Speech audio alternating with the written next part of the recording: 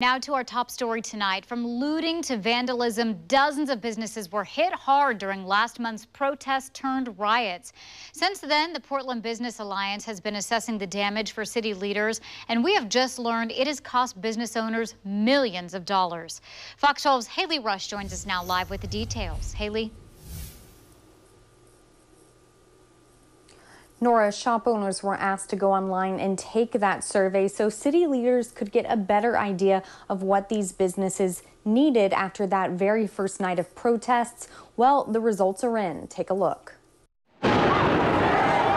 Nearly $5 million. That's how much in property damages business owners have faced since last month's riots, according to a survey provided by the Portland Business Alliance, then passed on to the city today.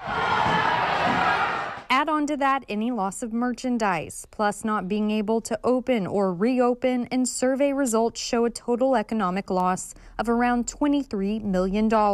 It was just so shocking. I'd never seen anything like that in Portland before. Maureen Hofberg is one of the people who took the survey as co-owner of the store Watchworks, a 30-year-old staple downtown. They must have bashed the front door 7 or 8 times, went around to the next window, tried to damage and get in that way, got to the third window, which is quite a large window, and eventually was able to break that window and get in. Once inside, Hofberg says looters stole merchandise. I would have to think that we are in the over $500,000 range for sure. According to the survey results, 93 people responded, with almost all business owners answering that they will be able to reopen after the riots, despite the extra challenges. Hofberg, however, answered no. We are definitely going to be very, not so out in the open in the future.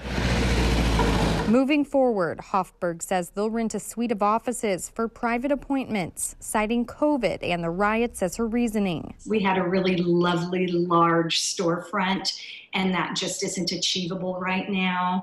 And we kind of, honestly, for the safety of ourselves and the safety of the few employees that we will hire back, need to really keep a low profile going forward. A spokesperson for the Portland Business Alliance made it clear this survey is only a small sampling from people who responded, adding that it's safe to say the total loss for businesses is actually higher. We love Portland. We love the uniqueness of Portland. We really, we're torn that we're not going to be in downtown Portland any longer.